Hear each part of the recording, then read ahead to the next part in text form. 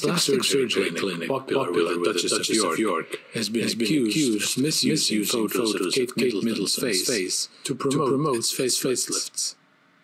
A picture of Kate Middleton's face from 2012 was placed alongside a picture of her taken 2 years later at Wimbledon. Alongside the pictures, Dr. Gabriella Clinic in central London implored viewers to imagine a natural look. The post, which sparked outrage and has since been deleted by the company, added, "We are doing procedures that make you look like a fresh you." Sarah Ferguson last month admitted to having cosmetic surgery including Botox, 2 types of facelift, and stem cell therapy at Dr. Gabriella's clinic on Harley Street.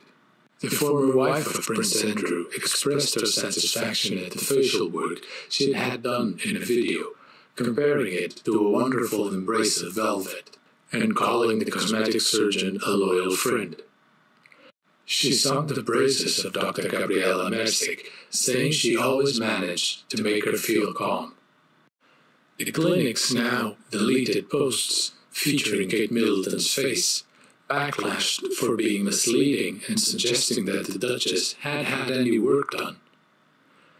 Editor-in-Chief of Majesty magazine, Ingrid Seward, said, "What is so blatantly awful in using these images is that prospective clients may be inclined to think that Kate has had a laser facelift or other treatment from this company, when she most certainly did not."